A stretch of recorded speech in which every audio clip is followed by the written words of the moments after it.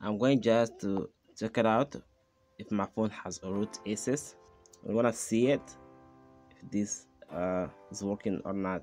Alright, the root access properly installed on my device, and I'm going to show you how I did this and which method I use it uh, by doing this. So before we start the video, just want to ask you, if you're not subscribed on my channel, please subscribe on my channel, hit the bell icon to get notified when I always upload new video, and let's get started. First of all links will be available down there on description below. You have to download it. You will download it from the description below. All links will be available with media file, right?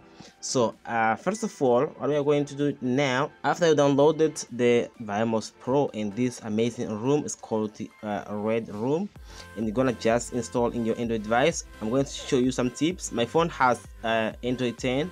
It has just 3 GB of RAM memory, so we are going to make some changes on our internal device, Android device. So let's make some changes by going in about phone, then let's click around 7 times on build number to enable the developer option. Okay, you're gonna find this option down here. Click 7 times around the build number and you're gonna be able to enable the developer option. Then you have to click on developer option, and then you're going to choose this option here. As you can see, I have 3 GB of RAM memory on my Android device. So first of all, you're going to enable this option, which will be the boogie.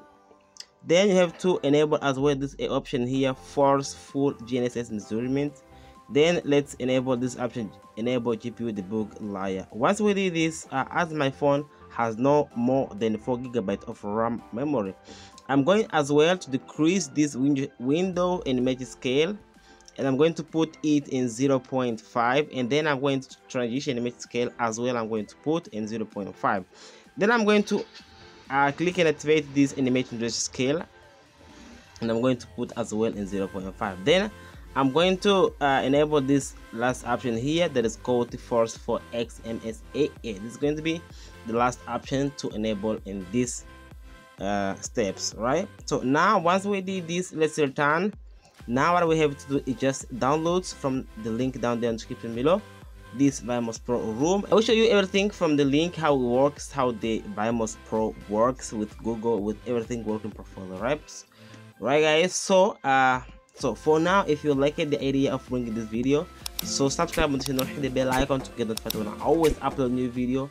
Don't forget to share the video as well. So now let's go into the installation.